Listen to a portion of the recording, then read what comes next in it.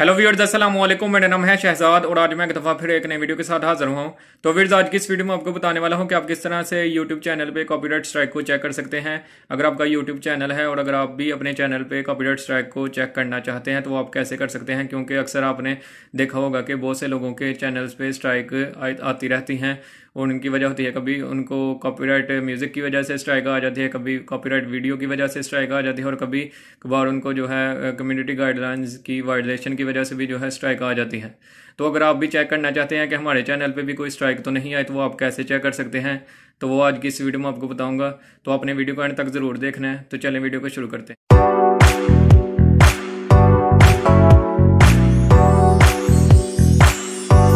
तो व्यूअर्स, आपने करना यह है कि सिंपली सबसे पहले अपने गूगल क्रोम को ओपन कर लेना है। इसको ओपन करने के बाद आपने यहाँ पे गूगल पे आ जाना है।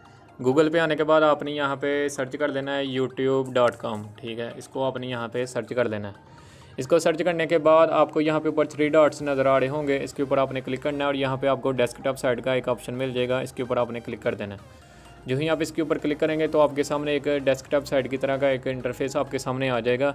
इसको ओपन करने के बाद इसको आपने दोबारा जूम इन करना है। जूम इन करने के बाद आपने यहाँ पे अपनी प्रोफाइल पे आना है। प्रोफाइल पे आने के बाद आपको यहाँ पे यूट्यूब स्टूडियो का एक ऑप्शन मिलेगा, इसके ऊपर आपने क्लिक कर देना है। जो ही आप इसके ऊपर क्लिक करेंगे तो जो आपका यूट्यूब स्टूडियो होगा वो ओपन हो जाएगा। यूट्यूब स्टूडियो आपके सामने 2-3 सेकंड्स के अंदर ही ओपन हो जाएगा। ठीक है, ये आप देख सकते हैं कि जो यूट्यूब स्टूडियो वो ओपन हो चुका है।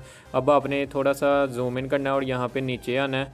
नीचे आपको यहाँ पे एक सेटिंग का ऑप्शन नज़र आ रहा होगा, मैं इसको थोड़ा सा जूम इन करके दिखा देता हूँ। ये आपको सेटिंग का एक ऑप्शन नज़र आ रहा है। ठीक है, इसके ऊपर आपने क्लिक करना है। क्लिक करने के बाद आपको यहाँ पे सेटिंग ओपन हो जाएगी आपकी। उसके बाद यहाँ पे आपको जनरल के बाद यहाँ पे एक ऑप्शन नज़र आ रहा होगा चैनल का, इसके ऊपर आपने क्लिक करना है। जो ही आप इसके ऊपर क्लिक करेंगे तो फिर आपने साइड पे आना है और यहाँ पे कुछ सेटिंग ओपन हो जाएगी। इसका जो लास्ट वाला जो ऑप्शन होगा फीचर एलिजिबिलिटी, ठीक है, ये बेसिक इन्फो है पहला, दूसरा एडवांस सेटिंग है, तीसरा ब्रांडिंग और चौथा फीचर एलिजिबिलिटी। ठीक है, इसके ऊपर आपने क्लिक कर देना है।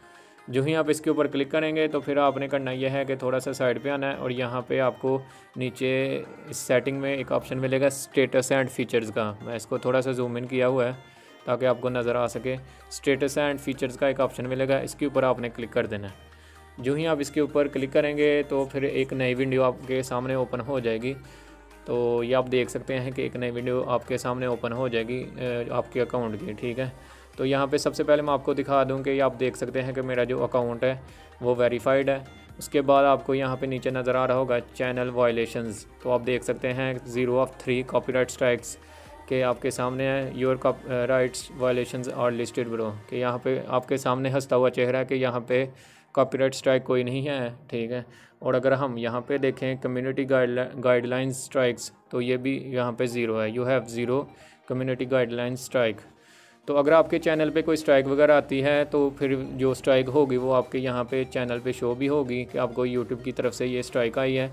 तो इन स्ट्राइक्स को आपने यहाँ पे आगे चेक करते रहना है, क्योंकि अगर आप कोई ऐसी वायलेशन कर रहे हैं तो आप उस वायलेशन से बच सकते हैं।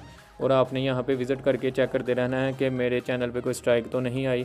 साथ ही मैं नीचे आपको एक और चीज़ भी बता दूं कि यहाँ पे आप देख सकते हैं कि आपको यहाँ पे कुछ फ़ीचर्स आपको यूट्यूब के नज़र आ रहे होंगे कि आप किन किन चीज़ों के अभी तक यूट्यूब पे एलिजिबल हुए हैं कि नहीं। जैसा कि यहाँ पे मैं यूट्यूब अपलोडिंग का जो है वो एलिजिबल हो चुका हूँ, उसको मैंने इनेबल कर दिया हुआ है। यहाँ पे मोनेटाइजेशन का भी मैं एलिजिबल नहीं हुआ, इस वजह से मैं इसको इनेबल नहीं कर सकता। यहाँ पे लाइव स्ट्रीमिंग का मैं इनेबल कर दिया हुआ है। उसके बाद यहाँ पे लॉन्गर वीडियोज़ के पे भी मैं इनेबल हूँ।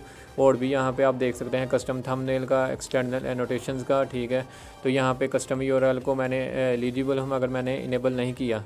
तो यहाँ पे और भी बहुत से जो फीचर्स हैं वो भी यहाँ से विज़िट करके चेक कर सकते हैं कि आप किस किस चीज़ पे अभी तक एलिजिबल हुए हैं। तो व्यूअर्स, यही था आज की इस वीडियो में कि आप किस तरह से कॉपीराइट स्ट्राइक को यूट्यूब पे चेक कर सकते हैं। तो अगर वीडियो अच्छी लगी हो तो लाइक ज़रूर कीजिएगा। अगर आप चैनल पे नए हैं तो चैनल को भी ज़रूर सब्सक्राइब करें और बेल आइकन पे क्लिक करें ताकि मेरी जो आने वाली लेटेस्ट वीडियोज़ हैं वो आपको मिलती रहें। और इंशाल्लाह मिलता हूँ अगली वीडियो में। दुआ में याद रखिएगा। अल्लाह हाफिज़।